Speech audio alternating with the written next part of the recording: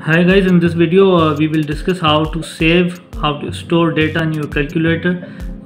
We are again using CANON-F789SGA.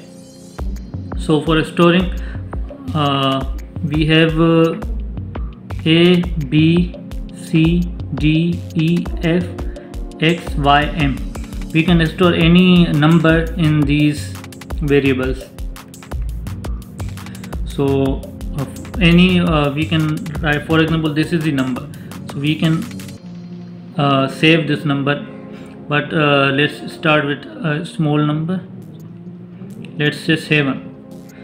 So firstly press type the number whichever you want to store, then shift STO. STO is a short form for store. Shift STO, then the variable, say A. So 7 has been stored in A. How to check it? Clear the screen. This is RCL, recall, short form of recall. Recall A. So we can see 7 has been stored in A. Now again store for, let's say, 3 in B. So 3, shift store B. 3 has been stored in B.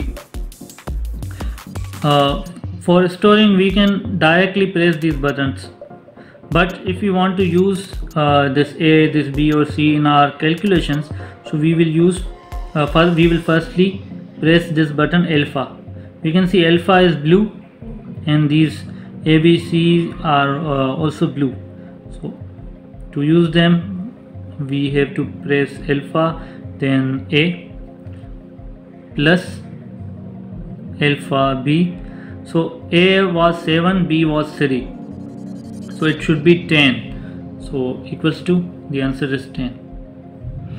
To remove any data we will simply press 0, then again the same procedure, shift store A. So 0 has been stored, and 0 means our data which we stored before has been removed.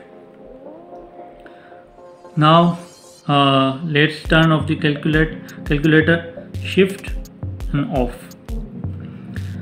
Still our data is stored in the calculator, no matter we have turned off the calculator, switch off the calculator. To know, turn it on again and recall B. So 3 was stored in B, it is still present, it is still saved. To recall A, it's 0 because we removed our data